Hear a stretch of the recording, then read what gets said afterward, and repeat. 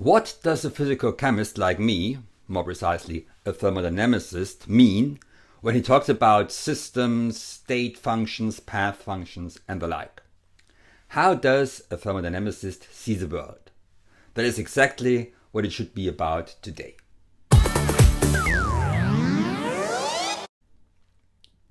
Hello and welcome to PhysChemBasics.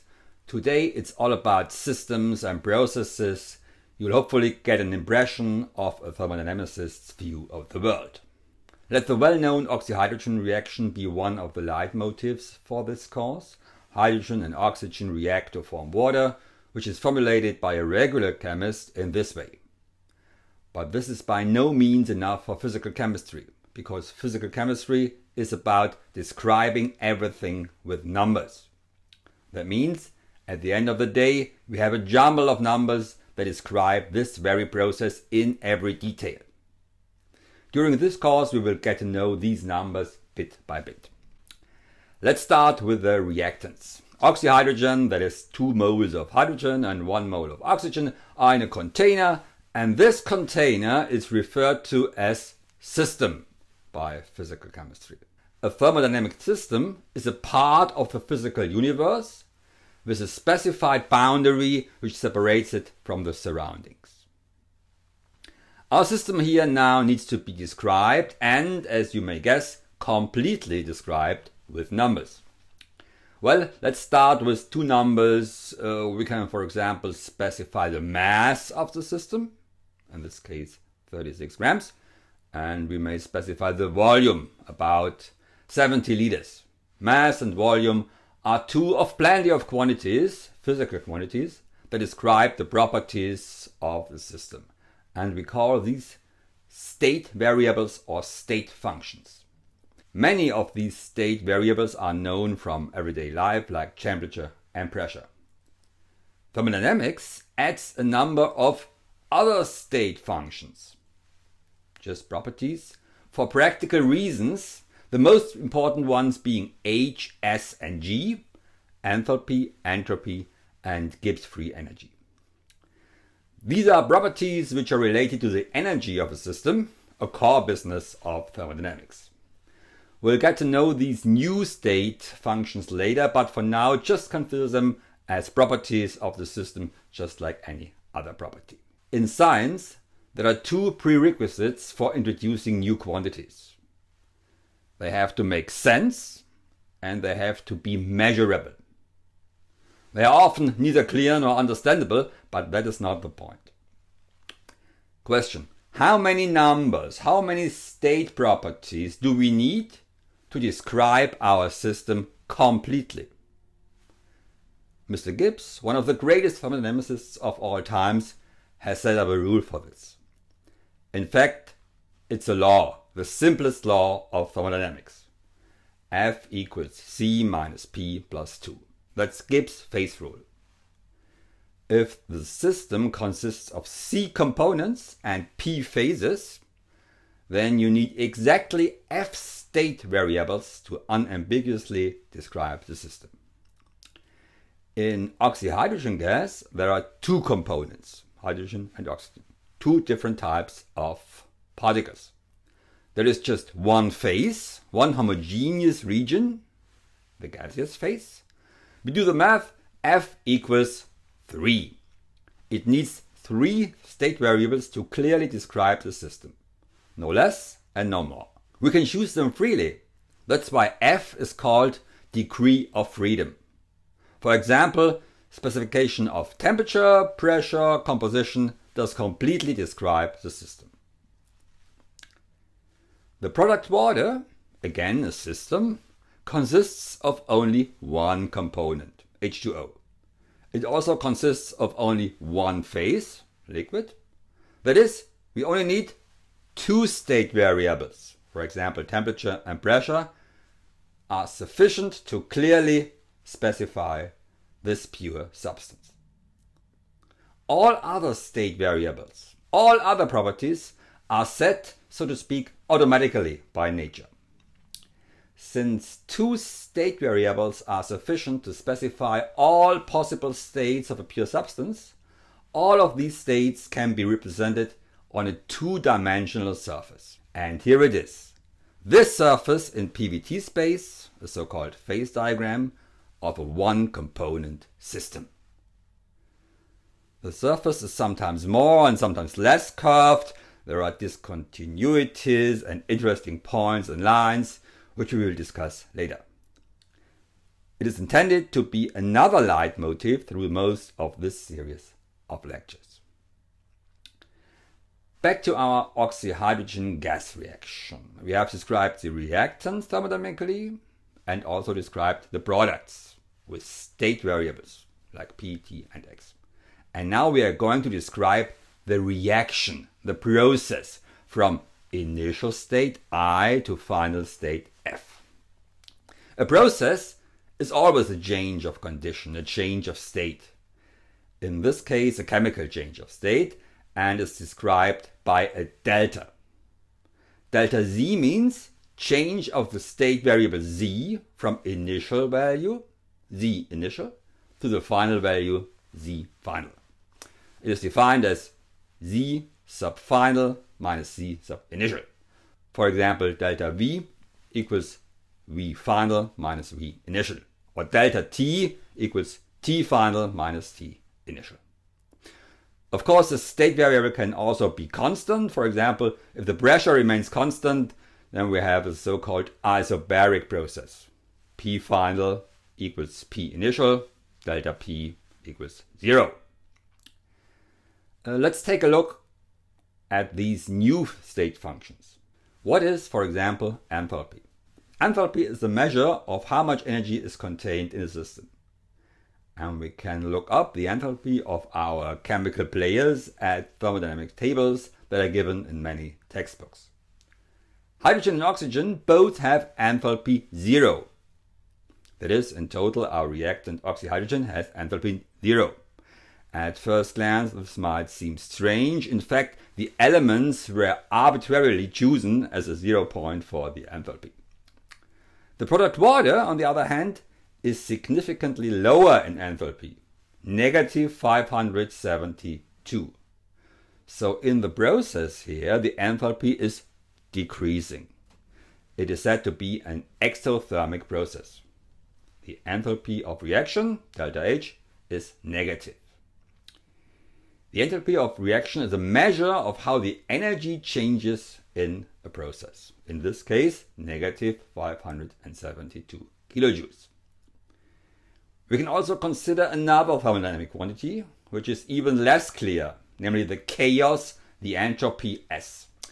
Again, we will find the entropy of many substances in textbooks. We will find an entropy of 466 joules per Kelvin for the reactants, the oxyhydrogen gas. This is quite a high entropy, while gases are pretty chaotic. The entropy of liquid water, on the other hand, is only 140 joules per Kelvin. The product clearly is much more orderly. This means the entropy decreases during the process, a so-called exotropic process. Considering H and S is a typical thermodynamic view of a process. Remember that new state functions need to make sense. H and S do sense because we can formulate the main principles of thermodynamics, the first and the second law, very easily using them.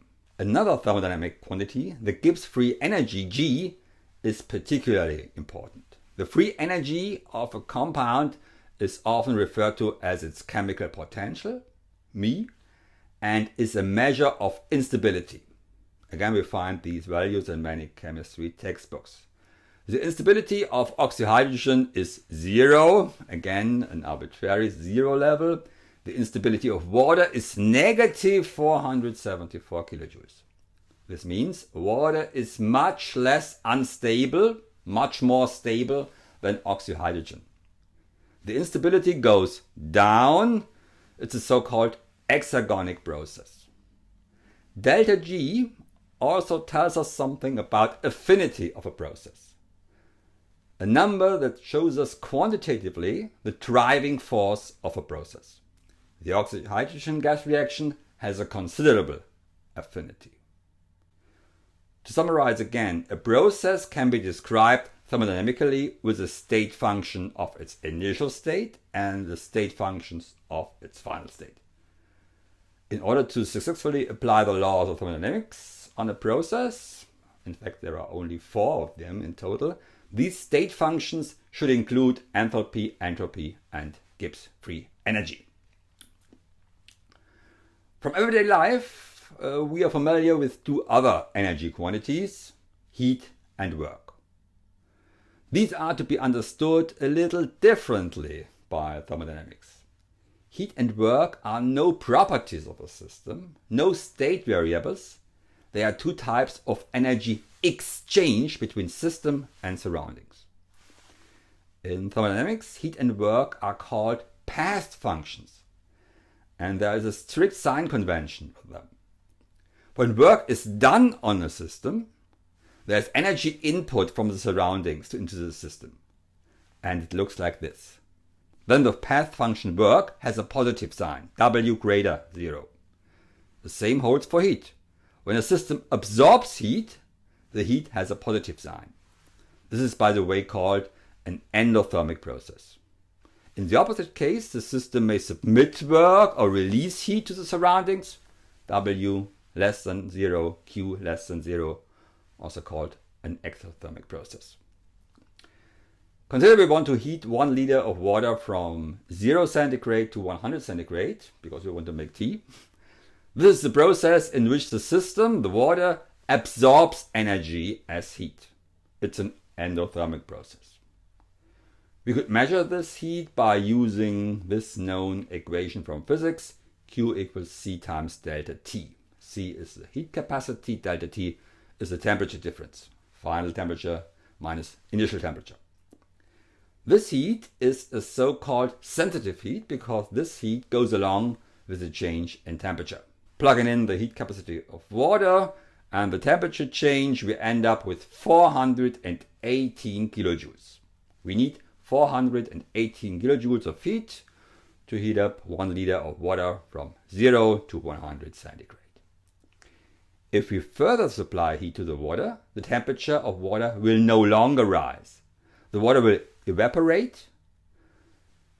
This heat of evaporation is not linked to a temperature change and is called latent heat. Let's talk about work. You may remember the equation from physics, work is force times distance. With electrical work, this equation translates to work equals voltage times current times time. Consider charging your smartphone via the 5 volts 1 amp USB connection of your computer for 6 hours. Then you would transfer 108 kilojoules of work to the cell phone's battery. This energy corresponds roughly to the heat required for 2 cups of tea.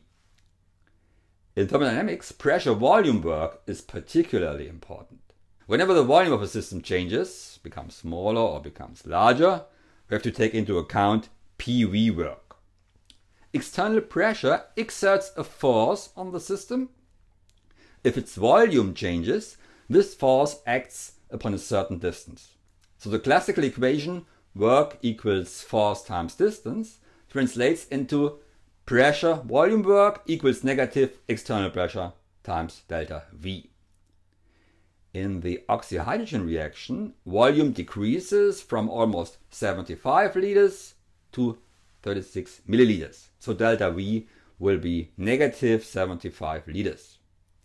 With an external pressure of 100 kilopascals, we end up with PV work of plus 7.4 kilojoules. During the oxyhydrogen reaction, the atmosphere compresses the system, adding 7.4 kilojoules of work on it, so to speak, free of charge. Let's get it all together. We define the state functions of the initial and final state, and we defined work and heat as path functions. Work and heat are referred to in this way because heat and work actually depend on the path. In contrast, the state functions are always the same, no matter what path we go. The numbers for work and heat, however, may vary a lot. Let's discuss 2 paths of carrying out the oxyhydrogen reaction. The spontaneous path in an oxyhydrogen torch and the reversible path in a fuel cell. PV work will be the same in both paths because we always go from 75 liters to almost volume 0 at atmospheric pressure. But with a torch we get a lot of heat, 572 kilojoules, but no further useful work. With the fuel cell, the very same reaction releases much less heat, only 98 kilojoules. But in addition, we will get a considerable amount of electrical work, 474 kilojoules.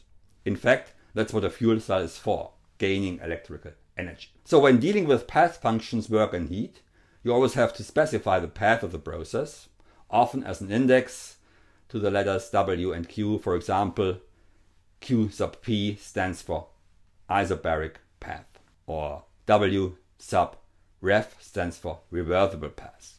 Let's summarize. Thermodynamicists investigate systems. Thermodynamicists describe the state of a system with state variables and also invent new state variables, enthalpy, entropy, and free energy, to apply the universal laws of thermodynamics. Thermodynamicists call the change of a state a process and describe it quantitatively using delta quantities of state functions and the path functions work and heat. As work and heat are path dependent, the exact path of the process has to be specified. We discussed a few equations. Gibbs phase rule to calculate the degrees of freedom of a system, the equation for calculating the sensitive heat, and the equations for calculation of electrical and pressure volume work. More information about the topic you'll find in the book and in the lecture. Thanks for watching.